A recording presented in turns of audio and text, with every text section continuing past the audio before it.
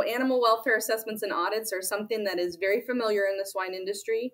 As an industry, we're very much a leader in being proactive in assessments and audits and really developing tools to help us ensure and kind of validate and verify what we're doing on farm meets with the expectations and standards of our consumers.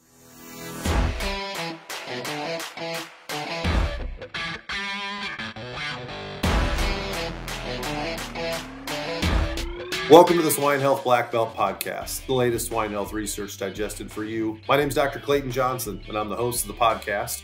Joining me this week in our podcast studios is Dr. Monique Pairis-Garcia. Dr. Monique is an associate professor and veterinarian in global production animal welfare at North Carolina State University with the College of Veterinary Medicine. Monique, welcome back to the podcast. I'm sure folks have heard you speak before or maybe caught our previous podcast, but if there's somebody out there in the audience that hasn't met you, why don't you start with an introduction? Perfect. Thanks so much, Clay. I'm really happy to be back. As Clay mentioned, my name is Dr. Monique Pairis-Garcia. I am an associate professor over here at NC State in the College of Vet Med, and I have a primary interest in pig welfare, with a lot of my research focusing on animal welfare assessments and audits, as well as training and education for caretakers and producers on farm. Yeah. Well, and Monique, I know you're skilled in all areas of animal welfare. You and I have chatted about euthanasia projects and things like that in the past. Let's talk today about animal welfare audits. It's certainly something that's happening more and more commonly on farm. And I know I've got producers who call me up and say, hey, I've got, one of these packer welfare audit type things. Can you help me get prepared and execute it so that I get a good score on the test, for lack of a better term? You want to share kind of your thoughts on where we're at with animal welfare audits and what work your team's been doing with them? Yeah, absolutely. So animal welfare assessments and audits are something that is very familiar in the swine industry. As an industry, we're very much a leader in being proactive in assessments and audits and really developing tools to help us ensure and kind of validate and verify what we're doing on farm meets with the expectations and standards of our consumers. So when you kind of think about assessments and audits, it's a little bit different. So an assessment like the Pork Quality Assurance Plus and the site assessment that most of our producers in the United States are a part of is an educational tool to help ensure continuous improvement related to animal welfare issues. So when we think about an assessment, we're looking at what the animals look like, how they're dealing or coping with the environment in which they're in. We're also looking at the environment, the facilities. Do we have issues with any of our penning or alleyways? And then we're also very much focusing on the training that's going on in the farm. So looking at standard operating procedures, records, interviewing caretakers. And so PQA Plus and varying assessments that are really focused on the education part are wonderful because there's these great opportunities to have discussions and conversations with those that are working on farm. Audits are a bit different, tend to be the one that everybody gets a little bit more nervous about. And it's simply because it's more of a verification tool. So rather than focusing purely on the education component and continuous improvement, audits are a really excellent tool for the swine industry to use to be able to validate and verify that what we say we're doing on farm, we're doing. And so within the United States, there's a bunch of different types of audits, whether you're in a niche market system or not. But by far, the common swine industry audit is going to be the most nationally recognized and used audit that we have on our commercial farms to date. Salmonella presents significant challenges to pig health and performance and poses food safety risks to humans. As the first and only vaccine offering live attenuated strains of both Salmonella cholerae and Typhimurium, Enterosol Salmonella TC from Boehringer Ingelheim protects pigs against both serotypes with a single oral dose. Talk to your Boehringer Ingelheim representative to learn more. Very good. Monique, you've mentioned a couple of times, here in the U.S., this is kind of the audit platform that we have. Are we kind of plowing our own trail there, or do other industries throughout the world do similar things with audits? Is there any perspective you can share internationally there for us? Yeah, the exciting thing about animal welfare and audits is it's kind of a new frontier sometimes. So when you start looking at audit systems, most of our audits are developed to try to exemplify the science behind what animal welfare is and what makes good animal welfare. The audit is trying to encompass the values that the stakeholders have, as well as trying to recognize where we currently are in our industry and where we want to be. And so when you look at audits, either from the US or from a global perspective, almost all audits are going to include three types of categories. They're going to look at animal-based measures. So those are measures that you're directly looking at your animal. So evaluating things like body condition, lameness, open wounds.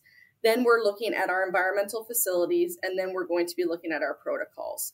So whether you're looking at an audit that's based more in the European Union or Canada or Latin America, that kind of foundation is going to be the same. What's going to be different is how we are going to kind of emphasize or weight each one of those measures and how we value that measure as looking at it from a more holistic standpoint.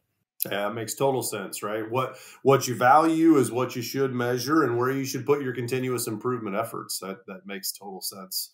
You mentioned the PQA, the training and the site assessment part of that. If I'm trained on PQA and I understand those principles and I'm executing them every day at my farm, does it line up pretty good that my common swine industry audit should go well? I mean, is that education and training material going to enable me to have a good score on my common swine industry audit, or are there some areas where maybe there's differences? If you're doing good on the PQA, it should be pretty mirrored what your CSIA is going to look like, because we are looking at the same measurements.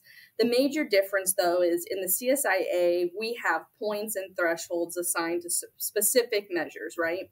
And one area that we're really working on, particularly with the Common Swine Industry Audit Task Force and National Pork Board, is really understanding these thresholds more.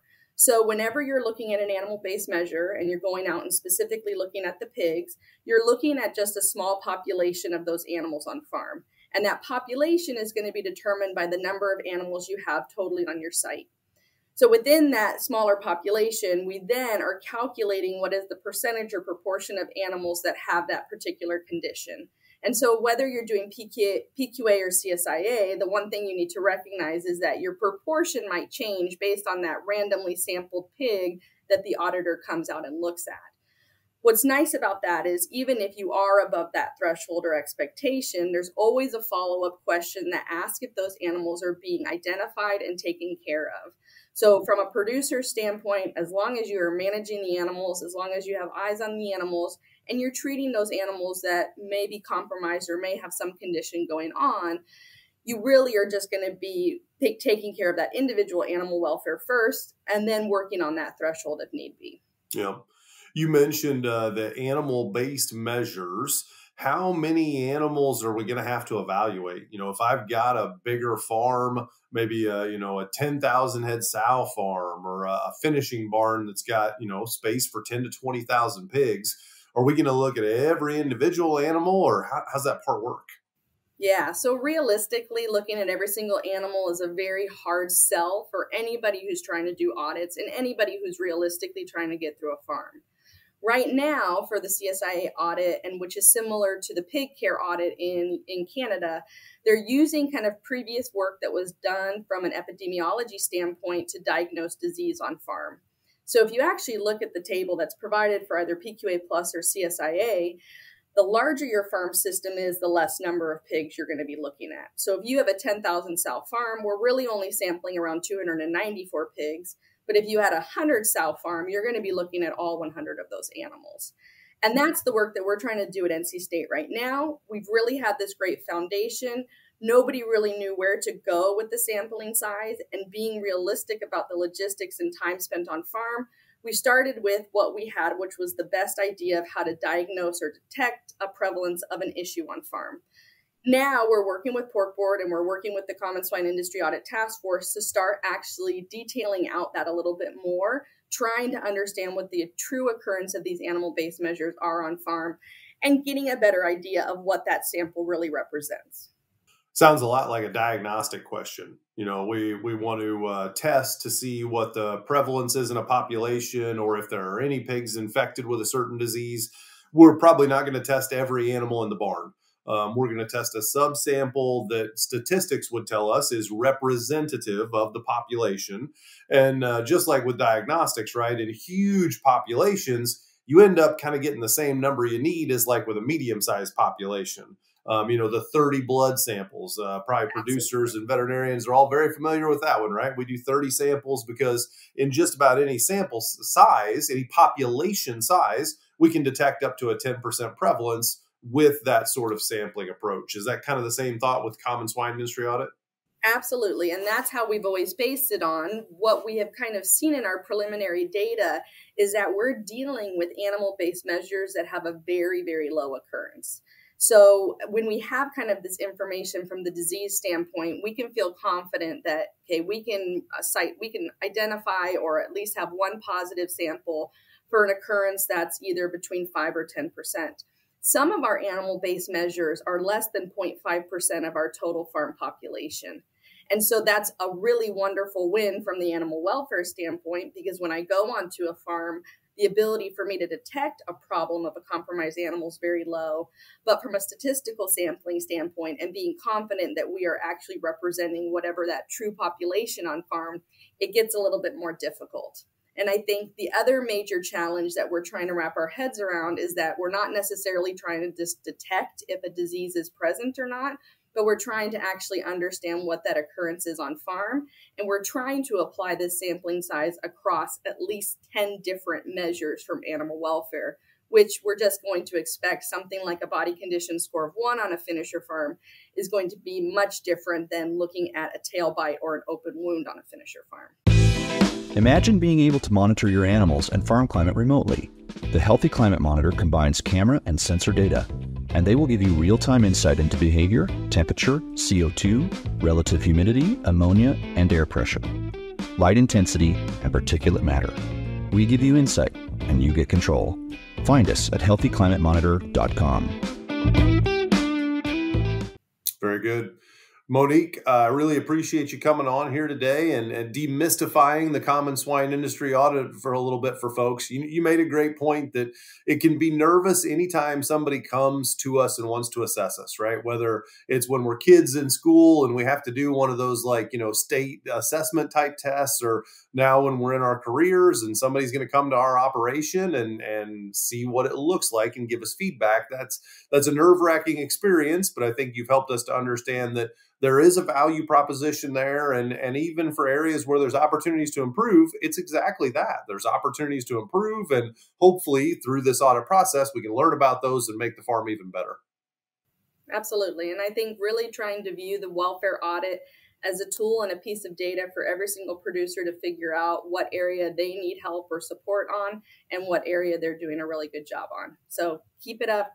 Don't worry. You see a welfare person coming your way, it's going to be okay. Very good. Thank you so much, Monique. I really appreciate you coming on. And to our audience, thank you very much for joining us. If you have not checked out our website, please go to swinehealthblackbelt.com and check it out. Please like and subscribe to the podcast, share it with a friend if you enjoyed this episode, and make sure that you catch up with all of our weekly episodes. For Dr. Monique Pairis-Garcia, I'm Dr. Clayton Johnson. Thanks for joining us, and please have a great rest of your day. Hey everybody, we're always searching for the latest and greatest research to share each week. If you have a swine health related research trial and would like to come on the show and talk about it, share it with us, please feel free to email the research to hello@wisenetics.com. That's HELLO@WISENETIX.com.